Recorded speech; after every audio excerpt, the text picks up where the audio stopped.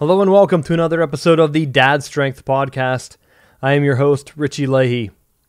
Lately, we've been trying to get some photos of our daughter, and I don't know how much this is talked about, but whenever your child is around age 1 or so, it's very hard to get them to pay attention long enough and stay still long enough to get good photographs. We went, whenever she was born, to an actual photo shop to get photography done. They had all the props for us. It was Christmas. At that point, she was only a couple months old. But even then, due to her erratic movements, some of the pictures didn't turn out to be that sharp, and I was very disappointed.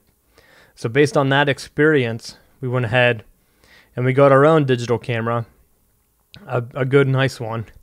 And if you listen to my other podcasts, Socially Numb, I have some episodes where I talk about what we got and why. I'm not going to go into the details here, but I found that is a rewarding investment over the year that she's been born, and I've become a better photographer because of it. Just to put, and even to spend a good bit of money, we got a fast prime lens, which that means it's one that doesn't zoom, just to do portraits of her. And I got it with about the same focal length that you would use and see with the human eye, which is the equivalent of 50 millimeters, I believe. So I went ahead, got that lens, and now whenever I get photos of her, they are very sharp, and I can get them for any occasion. So lately it's much later, whenever this comes out. I think this is, the last day of March, actually. So this podcast is recorded to be released on the last day of March, and we are only now getting pictures in her Christmas dress. And I hate to buy a dress or an outfit that kids can only wear one time, even if it's for a big event. To me, that just seems like a waste. So we got her a Christmas dress. We got it a little bit bigger, knowing that it was going to be cold, hoping that she could wear it in the spring. And with that, I wanted to get some good photographs of her, but I wanted her to look good in it. I didn't want it to be a dress where it kind of just looks super big on her or uncomfortable. And we waited. I was going to do it a couple weeks ago, but being the monkey that she is, she climbs, hit her face, and then she had a scratch for a while.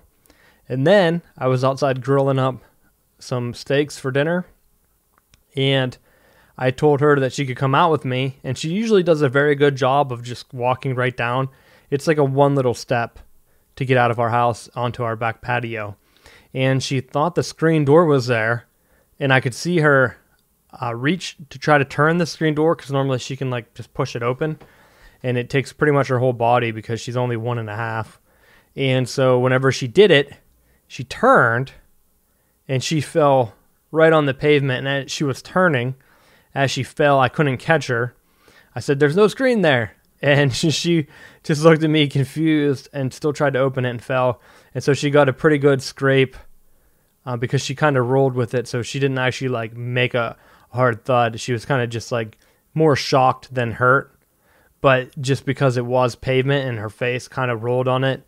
Then there was another big scrape. So we had 2 wounds going on. And so finally, she's all cleared up, hasn't had any mishaps for a while. And we went outside, and she just runs around nonstop. So it's very, very tough, and I don't know how other parents do it. We do a lot of recordings and stuff on our phones, and we have a photo album set up privately to share with families through an online cloud service that I set up. And I find that works well, because with family members spread out across the United States and even the world, it's very hard to have people keep up with how she's growing. And so a good way to do that was building up a photo album. And I'll probably talk about this in depth a little bit more in a later episode. But I do know that as we tried to get some photos for her in her dress, she's nonstop moving. And I like to have the sharpest photos. So I think it's very hard for parents. And if you're thinking of getting a good digital camera, and you don't have to get a professional one like I did, you can get good results with any pretty much expensive digital camera. I would be weary of ones that were in the $300 to $500 range, just because at that price point, your cell phone's probably going to be just as good. And I know some people that have used the attachment of their cell phones for professional work, where you can add an external like lens type, just like you would do in an extra camera. I haven't tested it myself, so unfortunately I can't give feedback on that. But I do know that getting a good camera is perfect for having a young child, because now we don't have any of the moments that we would have had just captured on your phone from your camera. Anytime she's doing something cute, family photos, she's together hanging out with her cousins, I'm able to get very sharp photos. I got a flash for it so that when we're inside doing things, it works out great with noise.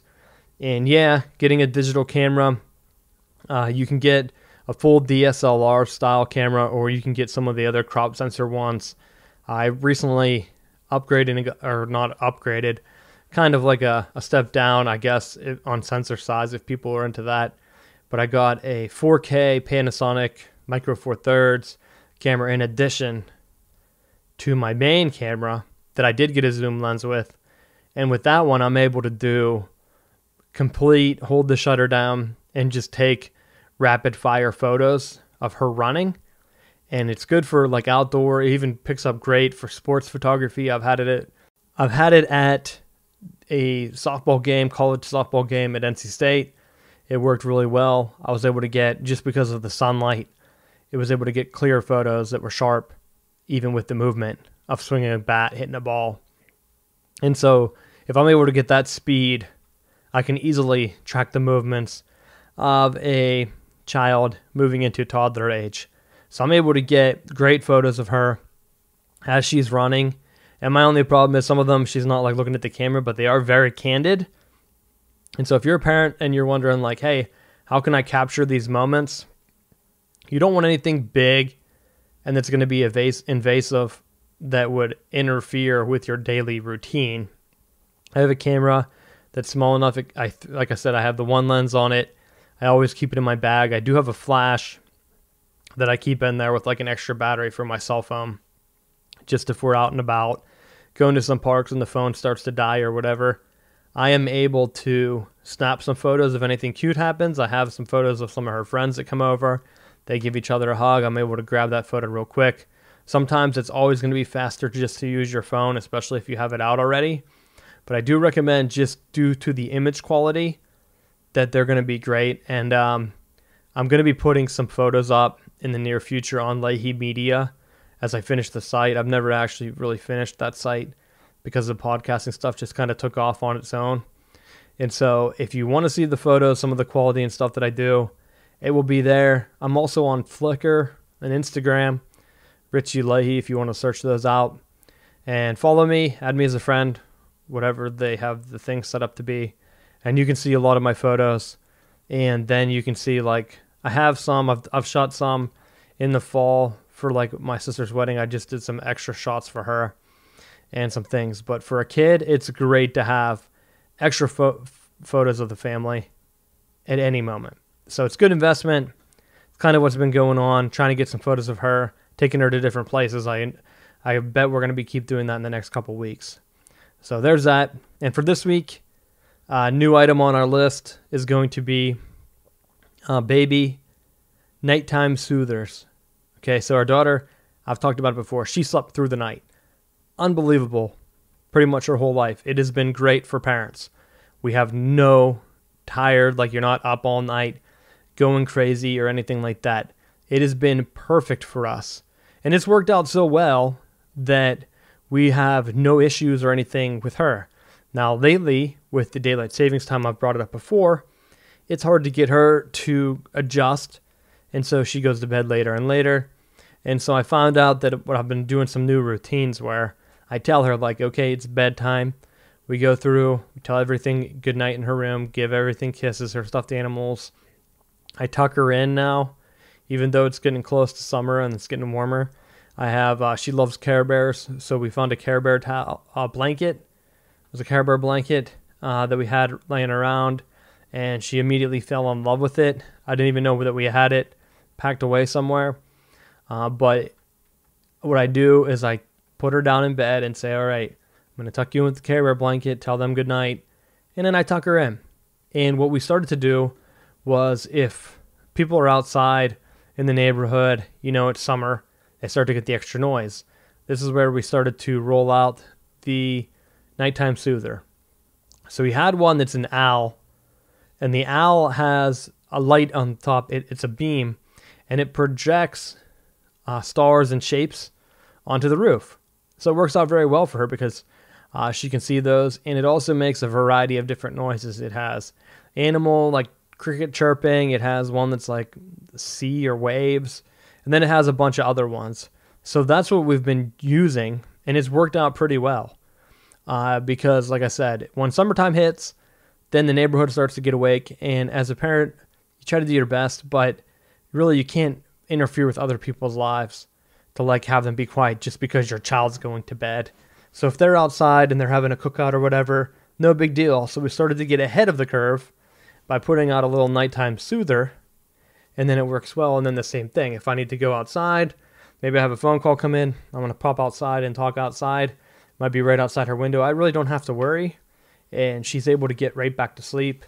Now the time frame, because of that hour skip, it hasn't really shifted back to her normal time yet, but it's getting better and better. And she has been skipping a nap or two. We talked to the doctor because we had her annual appointment. I guess it wasn't annual yet, but we had her appointment. He said that would be fine, that we just have to kind of keep an eye out for her and make sure that she is getting enough rest. And so like maybe that would be letting her sleep in. And some things we could try was waking her up early to see if she would nap early. And we did find out, I think I mentioned this before, I might not have, but if we put her to bed early around noon, which doesn't even go like line up with the daylight savings time, then she does take a long nap. And so we just have to make sure that we don't miss that nap window. And that means, lunch is kind of messed up on the weekends. We can't really go grab bite to eat like we used to and put her down at like 1 or 2. Now we just have to put her down early. So it really messes up the mornings, but I'll tell you, the afternoons and evenings are great because then we get more time with the family, hanging out, walking around with her, doing different things, and it just works out really well. So I would recommend getting one, a nighttime soother. Again, if you don't know what it is, it's just a noise machine, basically. You can get one for adults. You can also get one for kids, and that's what ours is. Like I said, it's like a nightlight, and it's on there. We'll be going ahead and taking anything in the room just to make it more of a consistent nighttime approach. So, all right, that's it for this week. Trying to get extra things on our list. So if you have any questions or comments, please let me know. The Dad Strength list will be continued. I think we've talked about this before. And that's how the podcast will be going. So again, the item on this week's list is nighttime soothers. And the list is up. I don't even know if it's 100% updated, but we'll still be doing changes to the site. It's going to take a while for that to totally take hold. But be patient with the process. Again, follow me on Twitter. My name is Richie Leahey, and thank you for listening.